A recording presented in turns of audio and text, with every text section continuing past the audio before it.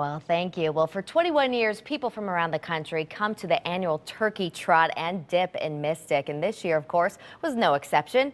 News 8's Tina Detelj joined runners as they brave those cold waters. If you think it's too cold and windy to take part in this run this morning, just wait to see what they do after it. 2, 1. More than 700 hit the pavement for a run around Mystic's Mason's Island. Even in this frigid weather, some managed to work up a sweat. But enough for this? This Virginia couple, the first to cool off with a dip in the Mystic River. You want to marry this guy now? Oh, of course I do. He's just as crazy as me. It's perfect. Crazy, brave, maybe even tough. Soon others like Quinn McBride followed as part of this 21st annual Turkey Trot and Dip at Ocean Community YMCA. What made you do it? Trying to be tough. Yeah, well, I think you're a real tough guy. I think you proved yourself. Thank you.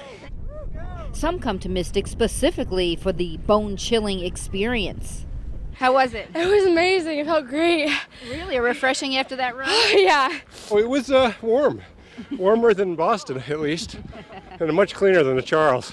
But it was great. You came down just for this? Just for this. And a little bit of family and turkey as well. Thanksgiving. All right.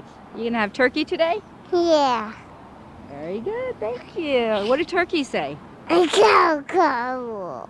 And this is what one turkey trotter has to say after this dip. Yeah, I feel like I'm paralyzed. All in all, we're told about 40% of the runners actually do take this dip. And to be on the safe side, they have the lifeguards here. And take a look over here. We've got the firefighters and paramedics, so folks are safe if they do get a little too cold. In Mystic, Tina Detelj, News 8.